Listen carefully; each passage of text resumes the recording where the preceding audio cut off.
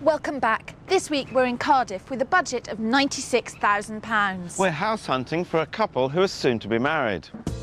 Yesterday, was it love at first sight for Old Church Road? I think property number 1 is the most appealing. There's nothing needs doing. Property 2 was at the other end of the scale, but could have been a good investment. Lots and lots of work to be done in a very short space of time. Bit frightening. My optimism's faded a little bit. So, was the third the perfect compromise? Might be a little bit too quiet. We might be feeling on best behaviour all the time. We're kicking off today in one of Steve and Helen's favourite areas. But as ever, what one wants and what one can afford aren't necessarily the same.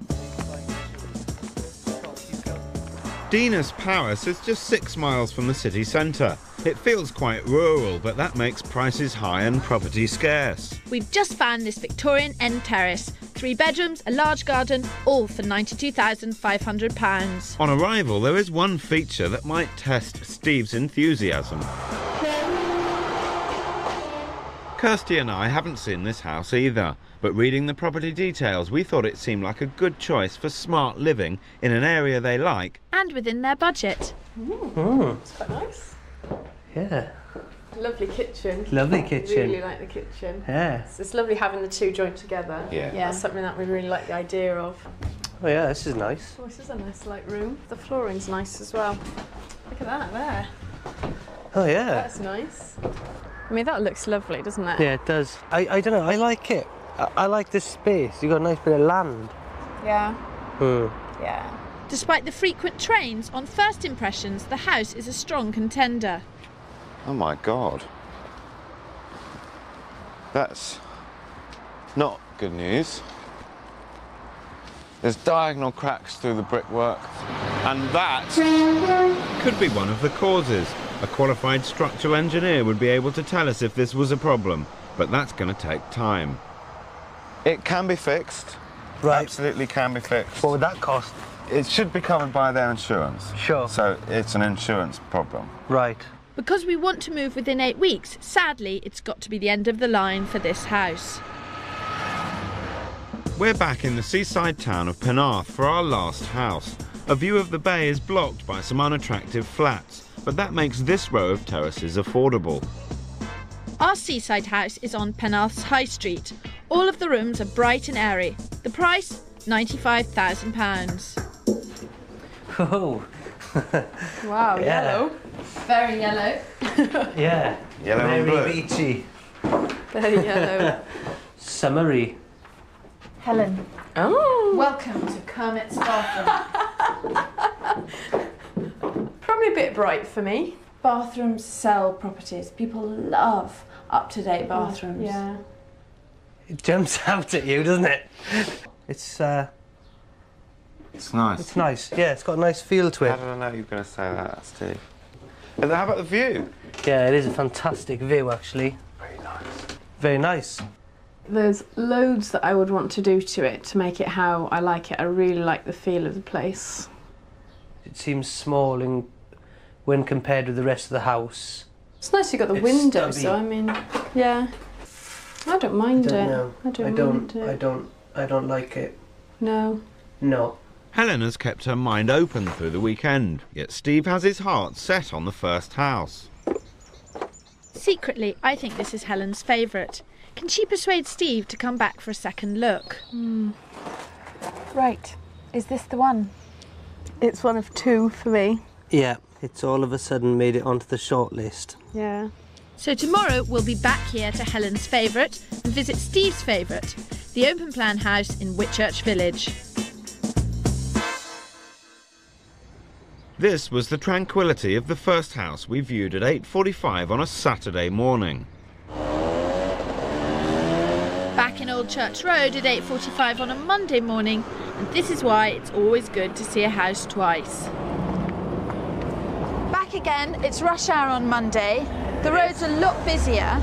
It's It quite is. a contrast. It's quite surprising. We're used to actually a traffic jam outside our house at the moment, right. as opposed to traffic filtering through. Yeah. Trust Steve to put a positive spin on things. Does it still have that feeling that you had when you walked into it the first time? Yeah. Oh yes. You know, I think we should buy this house because this is the one. Hang on, Steve. You've decided, but I'm not sure Helen has. This would be so useful to store stuff, wouldn't it? That appeals more than having the car parked on the street. I'm not worried about that so much anymore. But let's... About the parking?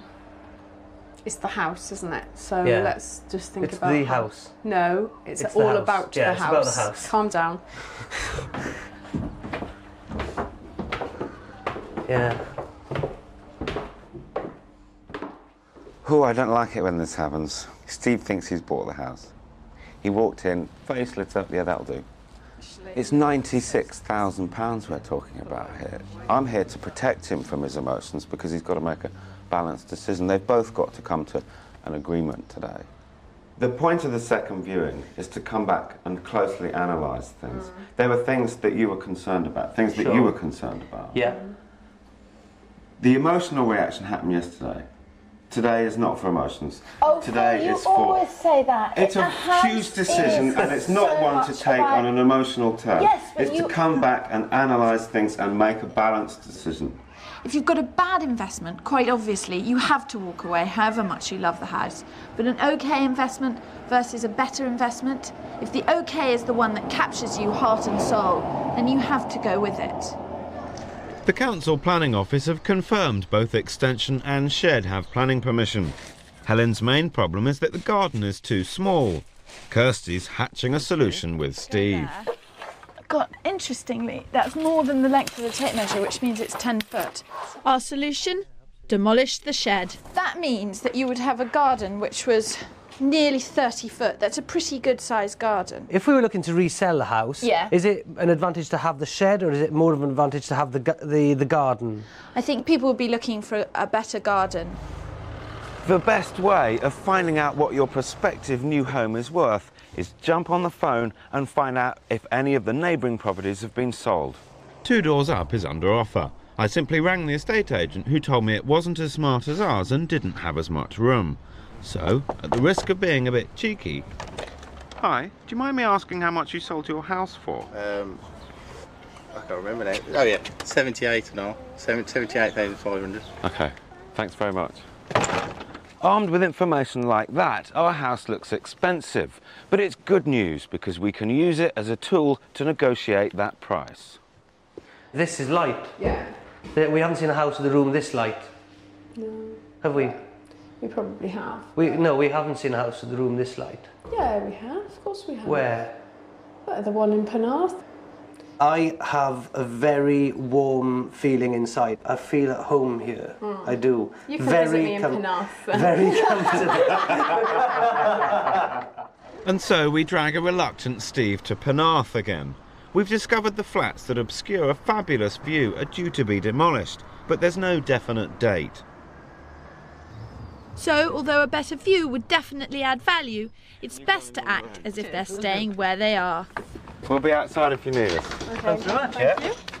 This is a bigger house in arguably a better area. Steve's future wife seems to like it. Will all this change his mind? What do you think? Still nice? No. And I'm still not getting anything out of this kitchen. Yeah. Of course emotions come into property purchase, but it's more than that. You can't just rely home. I know it's a home, but it has to work. Yeah, and this does work, but not in the right way. We don't know yet. We're second guessing, and it's wrong to do that. Yeah, it's fun though. This place did something for me yesterday, but it's not doing it today. Now that we've been back to the first place. Yeah. No. It's not working today. Do you recognise this? Yeah, nasty carpet like we've got home. Exactly the same carpet. It's a bad sign.